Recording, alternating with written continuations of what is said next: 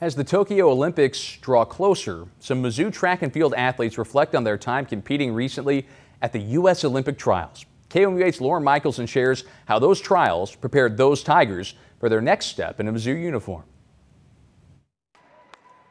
It's something some athletes wish for, but many never experience, a chance to compete in the Olympic Games.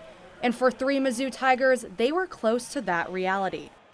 Goal is always the Olympic Games. I've progressed so far, but I have so far to go. It's been a crazy journey. It was kind of just mind-opening.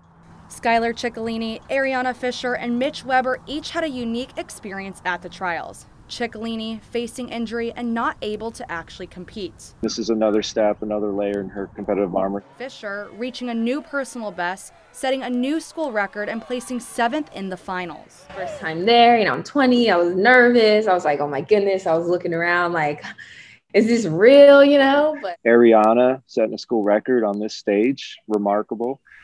And Weber being the youngest and only collegiate athlete to advance to the finals in the men's discus. Sat down with my parents and my family and kind of realized, how big of a deal this really is. Making the final of the discus, he's the only collegian to do so, and everybody else in there is a professional.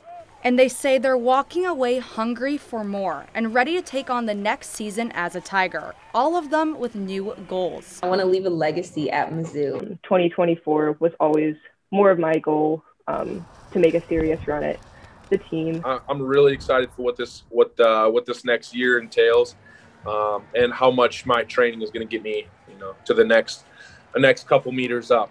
And for a sport so individualized, it's each other's success that pushes them forward. Getting more people, to this level at Mizzou is always the goal. Bringing our experiences at really high caliber meets back to the team, I think it's really exciting.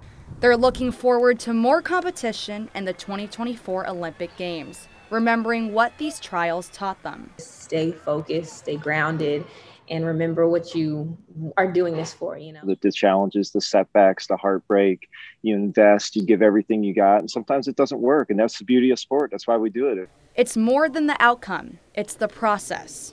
In Columbia, Lauren Michelson, KOMU8 Sports. The Tokyo Olympic Games begin on Friday, July 23rd, right here on KOMU8. They will run through Friday, August 8th.